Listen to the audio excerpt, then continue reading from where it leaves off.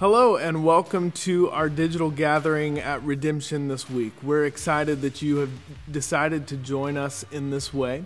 We're missing getting together with our whole family of believers here. I know my family is missing so many of you guys, and we're looking forward to doing that on June 14th. We're making plans for that, and I'm sure we'll be updating our family as we go along and get ready for that day. So be watching for that. Until then, we gather this way digitally, and we worship this way together. If it's your first time worshiping with us, or if you're new to Redemption, we want you to go ahead and fill out a Connect form. You can do that primarily on the app, Redemption app. You can click on Connect and fill out a form there. You can also do it on redemptionin.com, and that just helps us know who you are, helps us connect you to our family of believers here. We're going to go ahead and jump in with worship this morning, and then LG is going to take us one step further in this Slaying Giants series. Romans chapter 5 says, "Therefore, since we have been made right in God's sight by faith, we have peace with God because of what Jesus Christ our Lord has done for us. Because of our faith, Christ has brought us into this place of undeserved privilege where we now stand, and we confidently and joyfully look forward to sharing God's glory." That is the word of the Lord and good news. Let's sing together.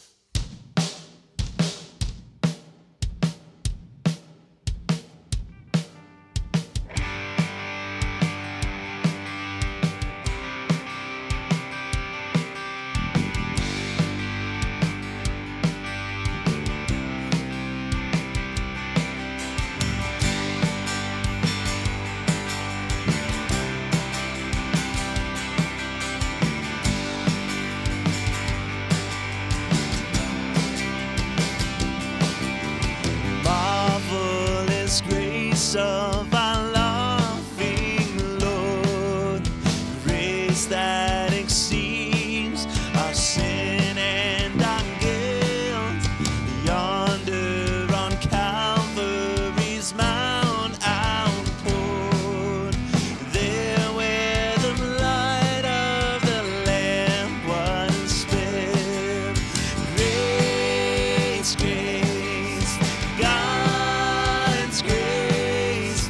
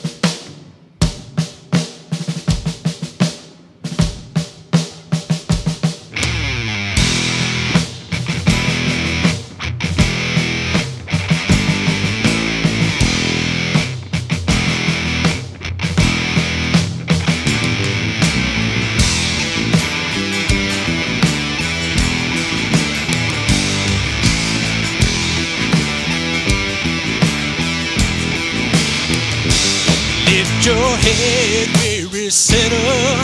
The river's just ahead. Down the path of forgiveness, salvation's waiting there.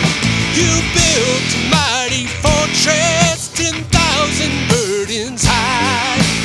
Love is here to lift you up, here to lift you high. So if you're lost and wandering, come stumbling in like a prodigal child. See the walls start crumbling, let the gates of glory open wide.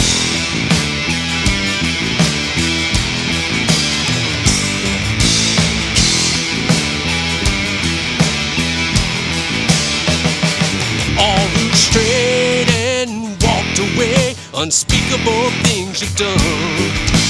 Fix your eyes on the mountain, let the past be dead and gone. Come on, you saints and sinners, you can't outrun God. Whatever you've done can't overcome the power of His blood. So if you're lost and wandering, come stumbling in like a prodigal child. See the walls start crumbling, let the gates of glory open wide. If you're lost and wrecked again, come stumbling in like a prodigal child. See the walls start crumbling, let the gates of glory open wide.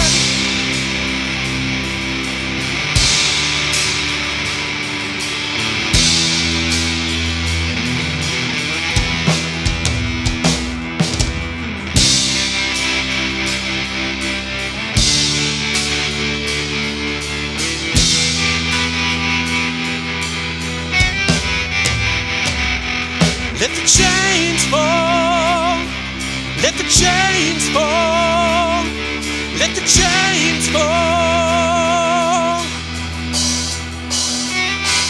Let the chains fall, let the chains fall, let the chains fall.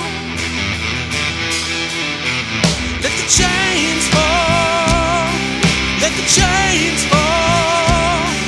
Let the chains fall. If you're lost and wandering, come stumbling in like a prodigal child. See the walls start crumbling, let the gates of glory open wide. If you're lost and wrecked again, come stumbling in like a prodigal child. See the walls start crumbling, let the gates of glory open wide. Let the gates of glory open wide. Let the gates of glory open wide.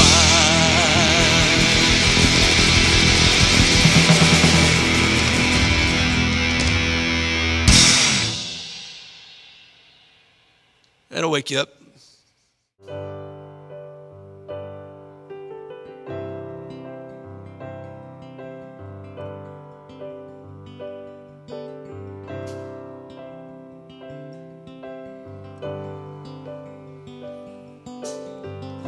The moth will eat, the rust will break. All the things we hold so dear. The planet roars, the ground will shake. But in you, I have no fear. Come what may, come what might. The blood you shed is the sacrifice. We can hold to nothing but the great love you've shown to us. Oh my God, what a wondrous love. You would show us grace. And oh my God, there are few right words that our sin you would erase.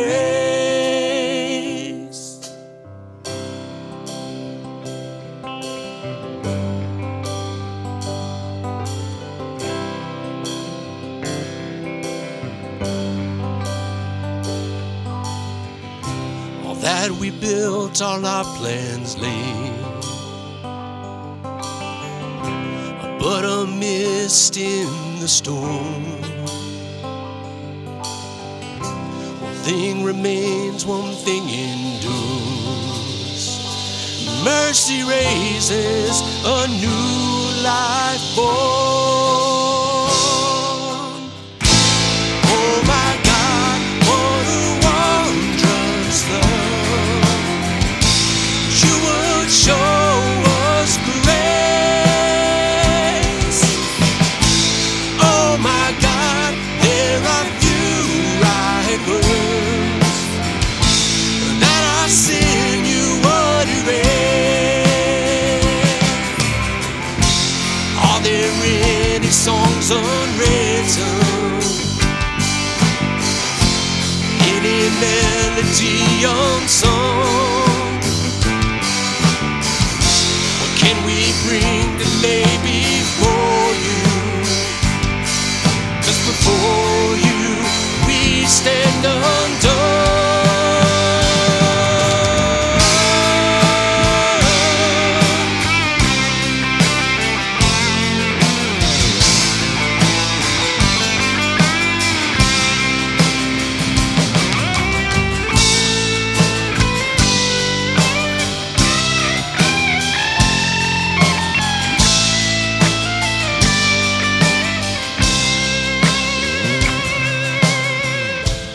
Oh my God, what a wondrous love.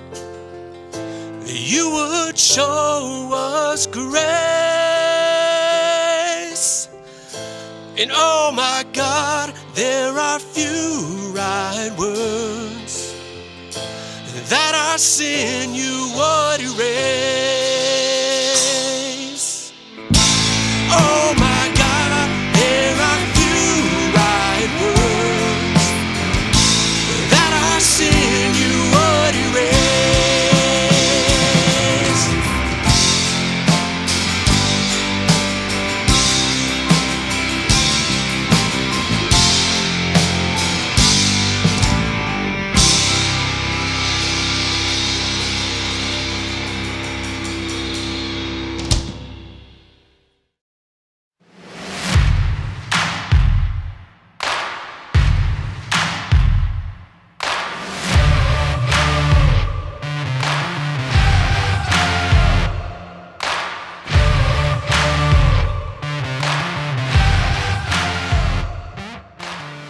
Hey Redemption, it's good to be with you guys this morning, and I just want to welcome you, whether you are watching this at home or maybe you're watching it with some friends today. Maybe you're watching this live online, or maybe you're watching this sometime distant in the future.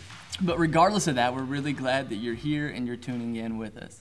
And I don't know about you, but if you're anything like me, I've been watching a lot more TV recently than I normally do. Maybe you can relate a little bit to that. Like, I think I've actually finished Netflix. I've seen all of it. Now I'm just waiting on Netflix 2 to come out, and I hear good things, so I'm looking forward to that. But normally, my TV watching is made up mostly of watching sports.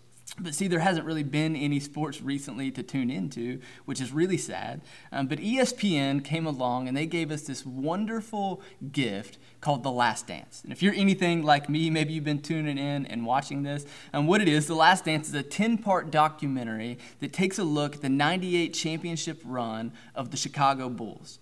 And man, I was obsessed with this team when I was growing up because like everyone in my generation, I was obsessed with Michael Jordan. And man, watching this documentary and reliving the games, man, it took me right back to my childhood. I felt like a kid again. It was great. And I love seeing all this stuff because for one thing, it put to rest all this nonsense about who was the best. Because MJ, Michael Jordan, was the greatest of all time. He was the best to ever do it. So you guys, you can put to rest all this LeBron James nonsense or any other name you want to pull out of a hat. Michael Jordan was the best to ever lace them up. And also, as you watch this, you see not only how great he was on the floor, but man, how huge of a figure he was off the court. Man, Michael Jordan was as big a star as we've probably ever had. And if you've ever heard the phrase that a rising tide lifts all ships, Man, that was never truer than it was with Michael Jordan. You see, when you think of Michael Jordan, he's so famous, you don't just think of him, you also think of the people that surround him, the people that were a part of his story. And so a few names probably come to mind when you think of Michael Jordan.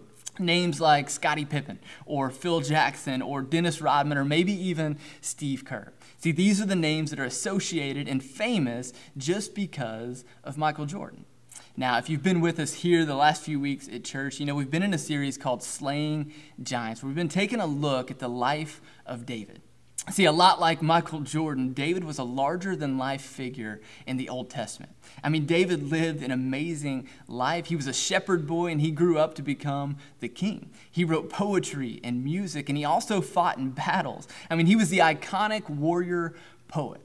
See, a lot like Michael Jordan, again, when you think of David, there's probably a couple of names that come to mind. And for most people, whether you've grown up in church or not, those two names that come to mind, the names that you're most familiar with in the life of David, are the names of Goliath and the name of Bathsheba. David's greatest victory and probably David's greatest failure. And see, a couple of weeks ago, we focused in on the story of David and Goliath. But today, we're going to take a look at the story of David and Bathsheba. And man, if you've got a Bible or a Bible app, you can go on and flip over to 2 Samuel chapter 11. See, as we dive into this story, there's so many lessons that we could take away from this. Lessons about how to be careful where you let your eyes wander, or lessons about what to do when you face temptation. But I kind of want to look at something just a little bit different here. You see, where we left off last week, David was in a season of waiting to become king. But as we flash forward to this story in 2 Samuel 11, David's in a different season. See, David has been king for a while, and he's in a season of success. In fact, just a few chapters before this, if you look in 2 Samuel chapter 8, the heading over that is David's victories, or maybe in some translations it says David's successes. And see, it actually lists off all of David's victories he's had in the recent past. You see, he had a victory over the Philistines, and he defeated Moab, and he defeated Hadadezer and his army. David had victory after victory after victory. And then as we get into chapter 10, David faces the Ammonites. And see, this is one of the greatest battles that David would face, probably the biggest enemy he would face since he fought Goliath. They were a large army, and they were wealthy. They had tons of people and tons of money. But see, David takes a little bit different approach with them. He doesn't just go in looking to conquer them or destroy them. He wants to use a little bit of diplomacy. See, he wants to be a good neighbor and invite them in and have a good relationship. And so he sends a group of diplomats to talk to the Ammonites. But as these diplomats get there, it becomes clear the Ammonites don't want peace and they don't want to talk. And they humiliate these men. See, look what it says in 2 Samuel chapter 10, verse 4. This is in the Message version. It says, so Hunan, that's the king of the Ammonites, he seized David's men, he shaved off half of their beards, and he cut off their robes halfway up to their buttocks, and he sent them packing. Now, in any culture, this is pretty clear indication that they do not want peace. You see, when these men get there, they take them, they tie them up, and they shave off half of their beards. Now, in an Israelite culture, I mean, for these men, that would have been completely and utterly humiliating. All right, but as if that wasn't enough, it says after they shave off half of their beards, they cut off their robes right around the waist so that it exposes their butts, their backsides. Now, the Bible's being just a little bit discreet here, all right, which I appreciate, but here's the thing. If you cut off someone's clothes at their waist so that it exposes their backside, well, the truth is that it also exposes all of their other sides. Right? I think you get the picture.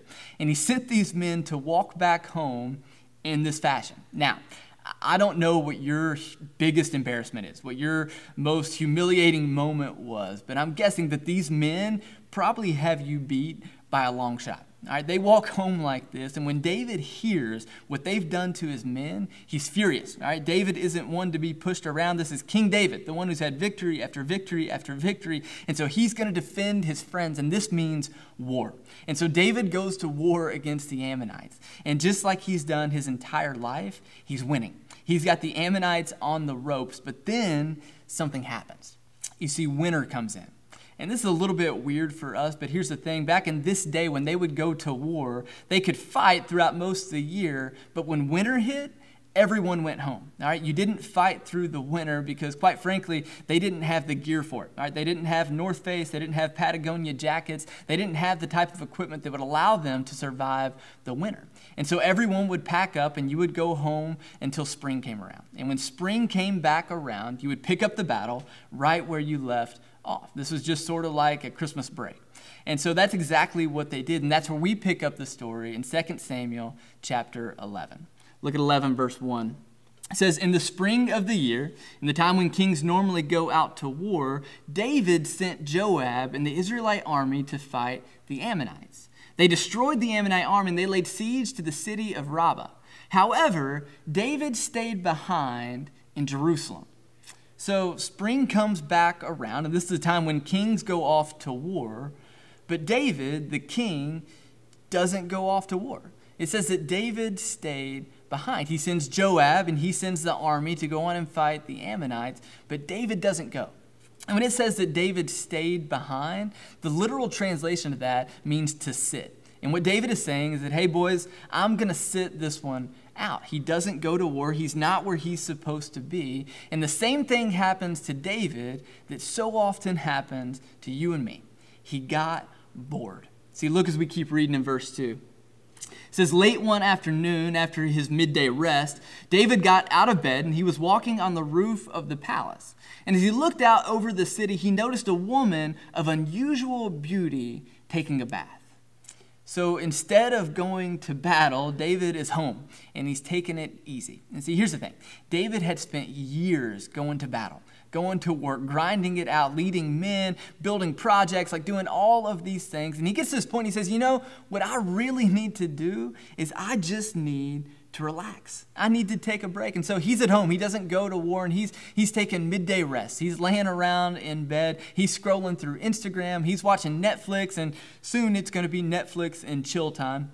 If you don't get that reference, just ask a teenager you know, and they'll explain it to you. But things are about to get interesting. And see, here's the thing.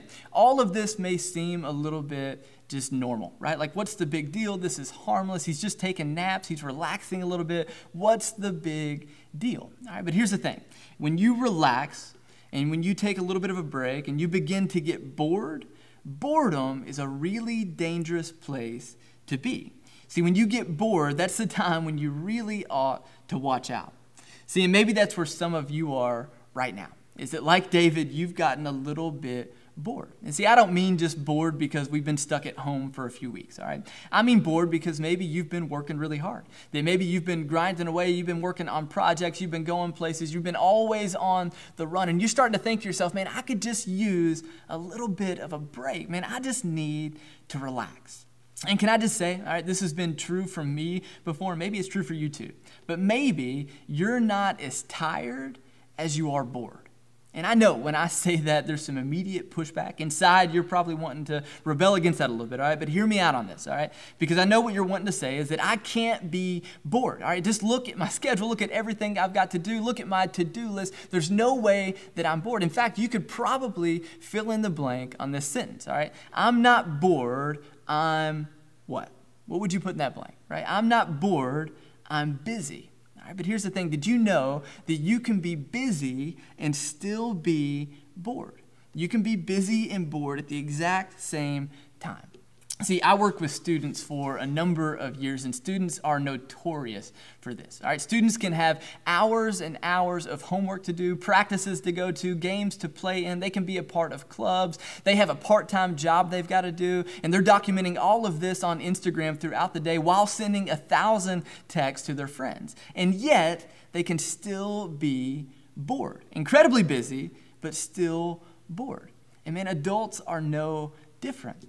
Maybe you've got a to-do list a mile long and you've got to run them to those practices, and you've got things at work to do and meetings to get to and schedules to get done and deadlines to meet and all this stuff going on, and yet you can still be bored with your job.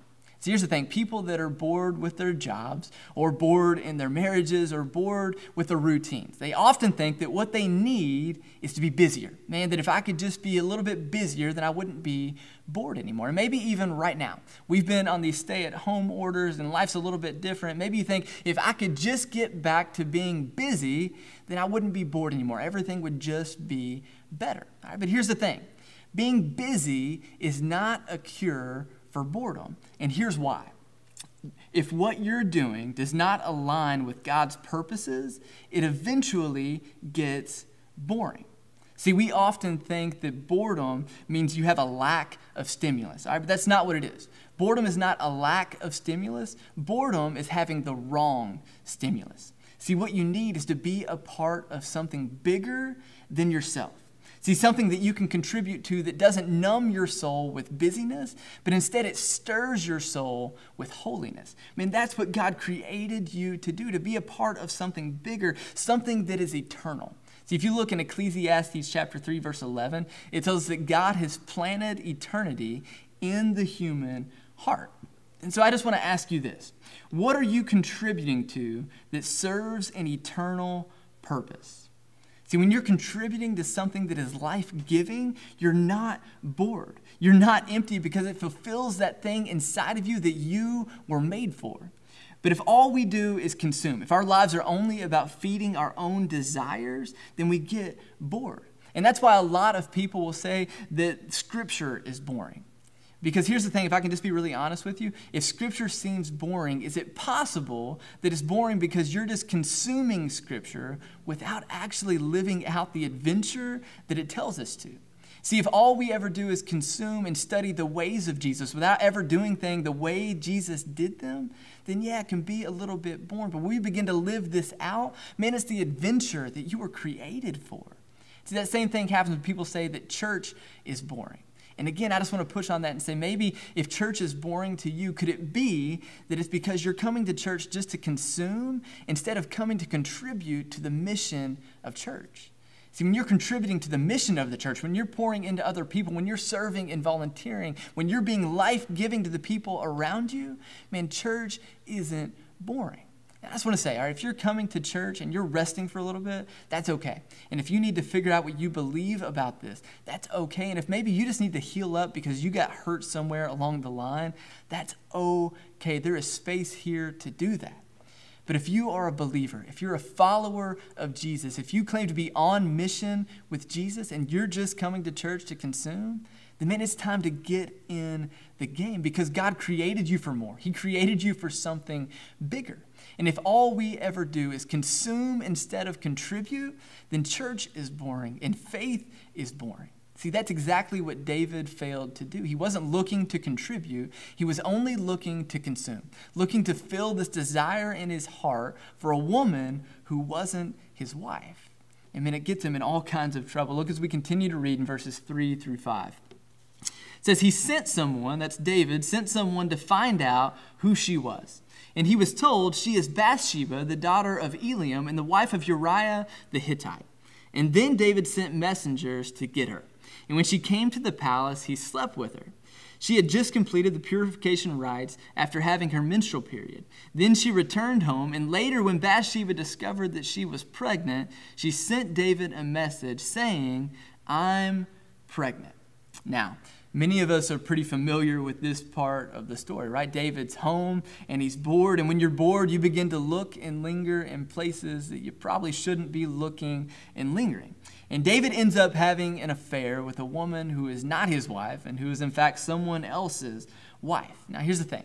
All right, boredom doesn't always just lead to sexual sin. All right, it often does because we're looking for some sort of stimulus to add to our life to cure that boredom. But there can be other outlets as well. Sometimes it can be a substance abuse issue. That's the stimulus that you're looking for. Maybe it finds an outlet in the form of anger or jealousy or greed or any number of things. But here's the deal: boredom always has the gravitational pull towards sin. And now David has to decide what to do about his sin. So we continue reading verses 6 and 8. It It says, then David sent word to Joab, send me Uriah the Hittite. And so Joab sent him to David. And when Uriah arrived, David asked him how Joab and the army were getting along and how the war was progressing. And then he told Uriah, go on home and relax. See, so David has a choice to make here. He brings Uriah the Hittite home, the husband of Bathsheba, the man who he's betrayed. He brings him home from the war, and David has a choice. He can choose in this moment to be honest. He could confess everything. He could come clean, and that wouldn't be easy, but it would have been the right thing to do. But instead, David believes that confession is going to cost a lot more than concealment. And so David puts this plan into action. He invites Uriah to come over to the palace, and his plan is he's going to get Uriah a little bit tipsy. He's going to give him some drinks. Everyone knows that Uriah is an Israelite pale ale man, and so he pours him a few of those, gets him a little bit drunk, and he decides he's going to send Uriah home to his wife. They'll have a good time, and then everyone will assume that the baby belongs to Uriah. All right, but here's what David didn't account for, is that Uriah had more character than David did. See, Uriah knows that it wouldn't be right for him to go home and spend a night with his wife when all the other Israelite soldiers are off at war. And so he doesn't do it. And what he shows is that Uriah has more character when he's drunk than David does when he's sober. I mean, you have to think that that both aggravated David and made him feel pretty guilty. But now he has another choice to make. How will he cover up his sin? Well, he decides that instead of confessing again, he's going to conceal it. And this time, he has to go even further to cover up the sin in his life. Look what David does next. It says in verses 14 and 15, so the next morning, David wrote a letter to Joab, and he gave it to Uriah to deliver. And the letter instructed Joab, station Uriah on the front lines where the battle is fiercest, and then pull back so that he will be killed. So David again chooses to conceal his sin rather than confess it. And this time going even further than he probably ever thought that he would go. And he not only plans Uriah's death, but he hands Uriah his own death warrant and has him deliver it to Joab, the commander of the army. And Joab follows the king's orders because, of course, they're the king's orders. And so he places Uriah at the front of the battle where things are most dangerous and most fierce. And they pull back from Uriah along with the other men that were with him, and they're all killed. Uriah, the innocent man in this story, is killed because of David's sin. And now here's the thing. We read a story like this, and you have to think, like, how in the world did David let it go this far? Like David, this man of God, this man after God's own heart, how could he allow sin to take him to this place? It seems impossible. All right, but here's the thing. We could think, man, that could never happen to me, but the truth is that it could. Sin could so easily take you somewhere you never dreamed you would go. And maybe it's not to the point of murder, but it's very much a place that you never thought that you would end up, a place you never wanted to go. And man, it can happen so easy. Maybe some of you have already experienced this. See, for David, his whole life up to this point had been success after success after success, victory after victory after victory, until the point that he got complacent. He decided he needed to relax. He needed to take a break. And when you get complacent, you are ripe for failure. See, complacency leads to boredom. See, when things are going really well, when they're at their best, that's when we're often at our most vulnerable. And this happens all the time in the business world. I mean, you just think back to businesses like Polaroid or Kodak, or most recently, Blockbuster. See, in the early 2000s, Blockbuster Video was one of the biggest corporations in America. They were a video rental store that was in every town, sometimes a couple of them. They were all over the United States. And back in the early 2000s, this small little startup called Netflix came to Blockbuster and wanted to partner up on a new business venture. But Blockbuster was big, they were successful, they were rich, and they didn't think that this was worth their time, and so they didn't invest in it. Well, flash forward to today, Netflix is now one of the largest corporations in America, valued at billions of dollars, while Blockbuster no longer exists. And see, we can see that stuff in the business world, but here's the thing. That same thing can happen in our personal lives so easily. Then we get successful, when we get comfortable, when we relax and get complacent, man, that's when we're most ripe for failure, most ripe to be destroyed. See, complacency leads to boredom, and boredom leads to sin. See, when David got bored, when he began looking for some stimulus to fill this void in his life, that's when he was most susceptible to sin in his life. See, there's a theologian named Soren Kierkegaard that says that boredom is the root of all evil. Remember, David wasn't where he was supposed to be. He was supposed to be at battle, and if he had been where he was supposed to be, engaged in what he was supposed to be engaged in, none of this probably would have ever happened. But instead, he was home, and he had nothing better to do, and so his eyes lingered where they never should have lingered, and David fell into sin. He ended up having an affair with a woman who wasn't his wife. See, the gravitational pull of boredom is always towards sin, and sin leads to secrecy.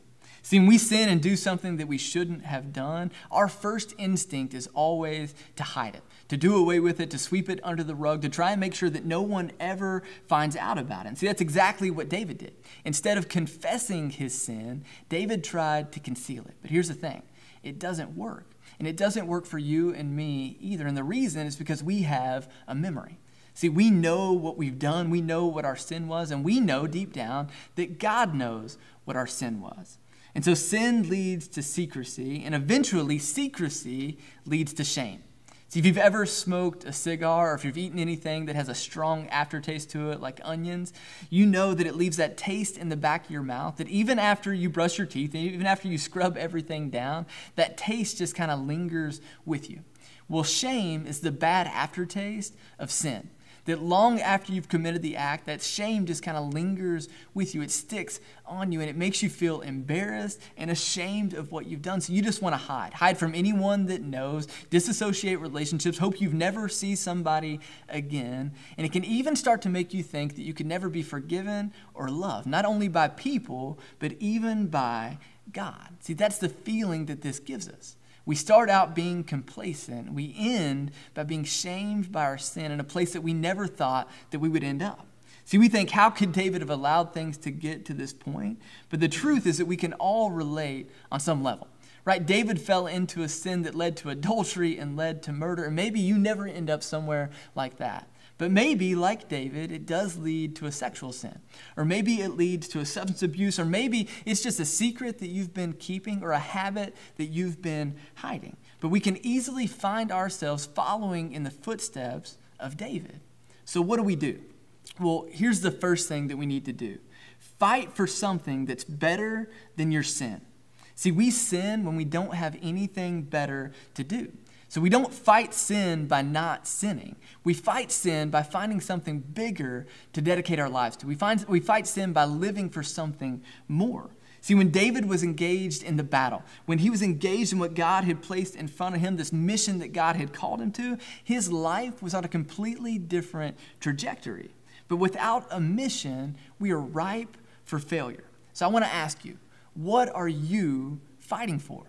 What are you fighting for? What is the mission that God has called you to engage in? And maybe it's for you, it's instead of engaging in pornography, you need to fight for your family. Maybe that's your future family, maybe that's a future wife, maybe it's a current one, but you need to fight for your family, fight for your integrity. Maybe for you, you've gotten complacent and some substance has begun to get a grip on your life. And what you need to do is fight for freedom. Maybe for you, it's something different. Maybe for you, you've gotten bored at church, and what you need to do is you need to fight for those around you. You need to fight to invest in the lives of the people that live next door to you or that live in the same house as you, and you need to volunteer or serve or get involved in a ministry. There is some mission that God has called you to. And you know what? Maybe it's volunteering in elementary mission. I promise you won't be bored when you work with them. But we need to fight for something, because here's the thing. If you don't know what it is that you're fighting for, then you're probably really close to getting bored. And that's a really dangerous place to be. And see, here's the other thing, is that maybe you've already been bored for a while. And maybe you've already followed the footsteps of David, and maybe sin has already taken you somewhere that you never dreamed that you would go. And you think, man, how in the world do I get back? Can I ever get back from here? Well, as we look at the story of David, all right, his sin carried a lot of consequences. His sin caused a lot of damage and a lot of hurt, some things that would linger for the rest of his life. All right, but here's the thing. David did eventually come back to God. And he eventually re-engaged in the mission that God had put in front of him. David went on to do some amazing things for the kingdom of God. And see, what finally woke David up was realizing and having to face the cost of his sin and the cost of his actions. See, when David realized what his sin had done, the hurt that it has caused, and ultimately that it caused the death of an innocent man, that's what woke David up. He killed a man that was innocent in Uriah.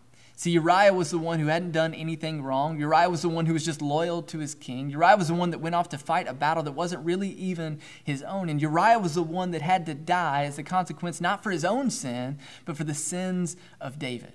And see, that very same realization is what wakes us up from our sin.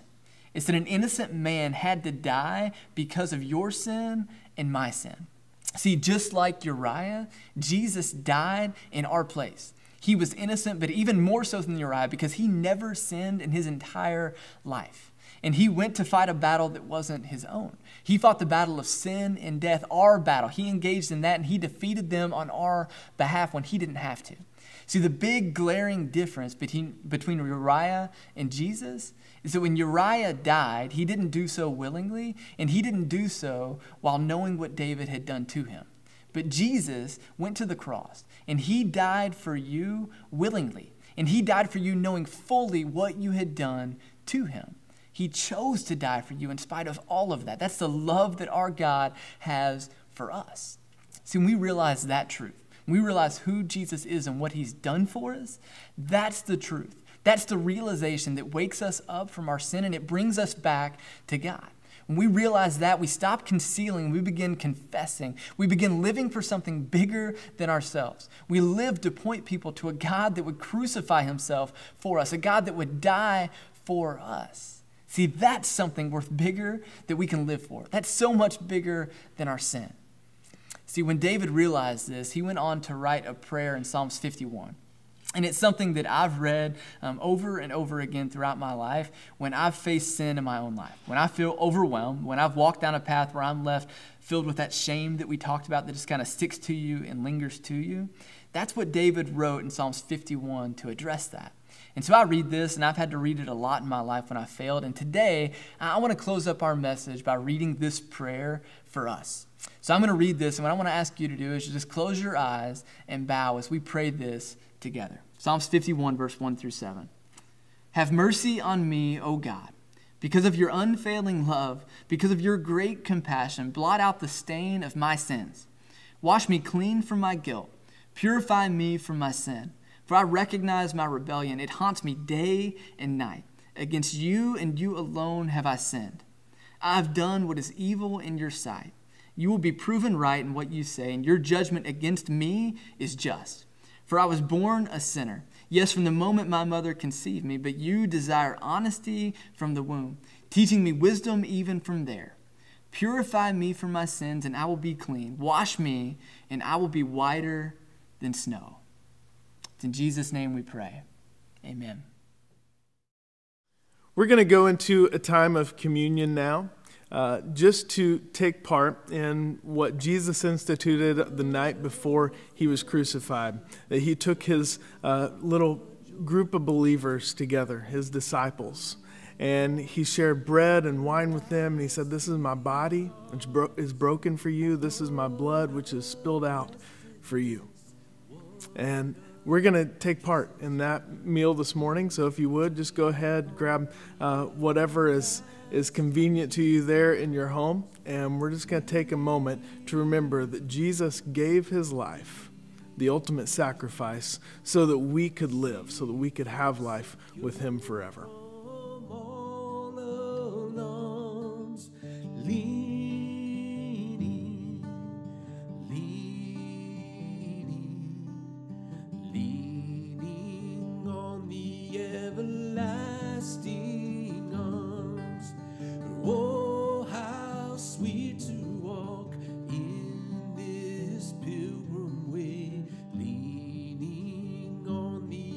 Everlasting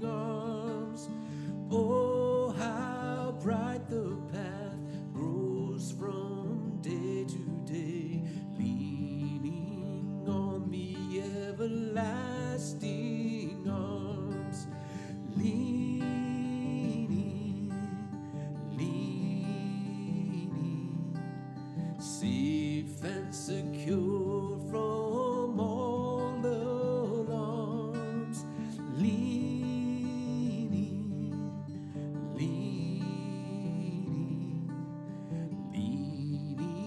on the everlasting arms. So what have I to dread? What have I to fear? Leaning on the everlasting arms, I have blessed peace with my Lord so near. Leaning on the everlasting arms, leaning,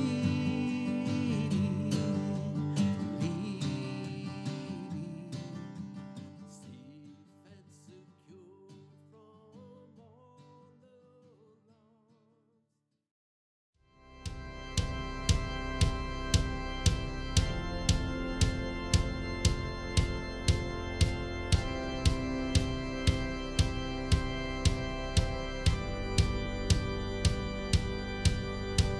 Your love is like radiant diamonds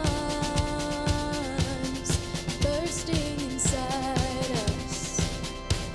We cannot contain. Your love will surely confound us like blazing wildfires, singing your name. God of mercy, sweet love of mine,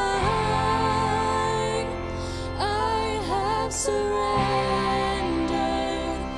to your desire.